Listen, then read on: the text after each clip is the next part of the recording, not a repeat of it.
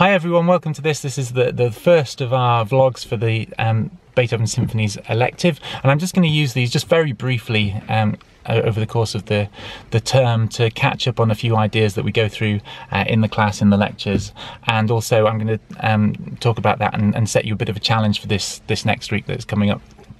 I just thought I'd grab a few moments to do this now. I've got my son in the back of the car who's fallen asleep, so hopefully, fingers crossed, he'll stay that way for now, or else we'll see what happens. So here he is. We met on Friday. And as you know, I had a bit of trouble getting in on Friday with the snow, so I hadn't managed to do all of your photocopying that needed to be done.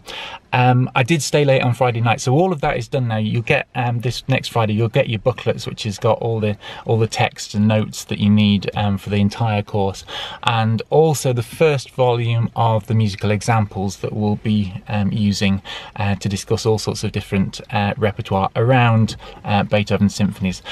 As I mentioned to you, that booklet, it doesn't have any scores from any of Beethoven's symphonies in it. It's all additional music. So if you can make sure that each week you bring along the relevant score for a Beethoven symphony to the class, that's really important. This next week coming up, the second week, is going to be Beethoven Symphony number 2. If you can make sure you've got a copy of the score for that, bring it up from the library. There's loads of copies available in the library. If we can get all of those up to the class, and then if you've got like a larger, tablet or laptop or something, you can download a copy. Make sure you get one that's got bar numbers on it. That's all I said. Also, I should mention actually, I am teaching the course, as you probably realised, from the point of view that the Beethoven symphonies. This isn't just like an introduction to them. And I appreciate, we all have black spots in our knowledge. I certainly have mine. And so if there's any coming up, like this week, Beethoven Symphony number 2, which isn't one of the best known symphonies, if you can just make sure that you've been through it, have a listen to it before the class, so that you know the tunes and you know how it's going to go, then we can get straight into talking about the interesting stuff in the class when you've got it in your ears. So that's going to be really important. So this last week we talked about Beethoven Symphony number 1 and early Beethoven. And in particular, I talked about the wind instruments that Beethoven used, and the importance of wind instruments in Beethoven's childhood compositions, the compositions of his teenage years, and going on from there towards the first symphony, which is, of course, really quite dominated in parts by those wind instruments in a way that wasn't well expected at the time. One thing that I want to introduce to you here is, remember this idea that your assignment topics that you're going to be choosing, and you choose them yourself, you'll come to me with them and we can discuss them and I'll approve them in the end, but they can be about anything that's in some way related to Beethoven symphonies. They don't have to be actually about a specific symphony. They can be about the violin music or the wind music or the piano music, and you sort of tie them in a bit with some of the ideas, but I'm keeping it fairly broad in terms of the processes, the musical processes and the compositional processes that we can discuss in relation to Beethoven symphonies, because it is my view that all of the most important aspects of Beethoven's compositional language can be discussed in his symphonies, but actually we can extract those ideas and apply them to all of our repertoire, no matter what instrumental or vocal discipline we have behind us as a performer. So that's really important. Do bear in mind, if you want to write an essay about the wind music, you might well plunder some of the content from last week's lecture in order to do that. There's some little known works there. Again, you might want to make that the topic of your assignment. Beethoven's oboe concerto, which, as I mentioned, he did compose one.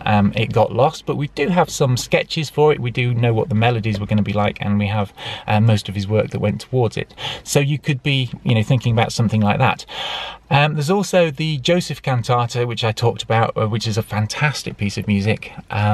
Please do go in search of that. You will get some musical examples from the score in the first volume of your booklet when you get that this coming Friday. But also do have a look on the Moodle page page, I've posted the link to the Spotify playlist that I use in the lecture, so you can follow that up. And I've actually put some extra tracks on that playlist, so you can listen to the whole of that cantata, which Beethoven composed, you know, as a teenager still. He was 19 years old, and it's a really, I think, a fascinating and very, very beautiful piece of music. Over the course of the weeks, we're going to be discussing really quite a lot of different aspects of Beethoven's music. So this coming week, we'll talk about, as I introduced you to last week, Beethoven the improviser, and why I think that the language of improvisation is so important to understanding Beethoven the composer, because I think there's a lot of things that he does as a composer that he probably only really learnt because he was such a good improviser, and that really is reflected in the symphonies and a lot of the other music as well. We'll talk about Beethoven's interest in mythology. We'll talk about his interest in creating musical narratives and heroic ideas, ideas of nature, of his interest in religion, and that's not just, you know, Christianity that we think of as in the Western tradition, but he was interested in Eastern and Indian religions as well, and his own religious beliefs seem to be something of an amalgamation of all those different very international ideas of philosophy and religion. So that's a really interesting thing that we can see did have a direct impact on some of his music that he was writing, and does occur in the symphonies as well, and changes them in a way that we wouldn't have the symphonies in the form that they are if he hadn't have been interested in that sort of Eastern philosophy as well as commonplace Western Christianity. We'll talk about his other ideas of moral philosophy, ancient literature, his interest in folk music, particularly Scottish folk music, Irish folk music, which again have an impact on a lot of the music that he's writing and do impact upon the symphonies. And also his interest in Eastern music, exotic music, and how that plays into a lot of his music towards the end of his life, and the Ninth Symphony in particular, as we'll discover. But over the course of the term, we are going to be discussing a lot of little-known repertoire by Beethoven, and I want you to really open your ears up to that as much as possible, because there's some really, really great stuff there. Do bear that in mind about your assignment topic as we go through, because if there's particular things that catch your imagination, certain things that catch your interest, then you think, oh, I quite fancy finding more about that. Even if it's not directly related to one of the symphonies, it might well be something that you can explore in relation to your own repertoire and write an assignment about it in the end. So that'll be really good for you. So your little challenge for this week that I mentioned is I talked about Beethoven the improviser, and the way in which a lot of his ideas musically seem to be derived from his interest in improvisation.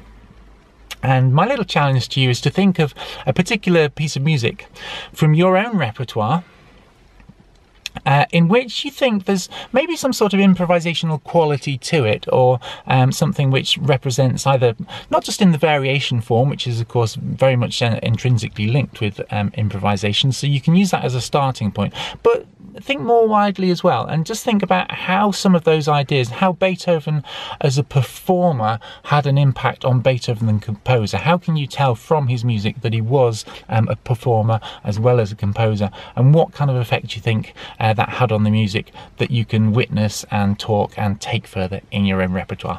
So have a nice little time thinking about that. Go through some of the pieces that you've played and listened to, sung, and see how you get on with that.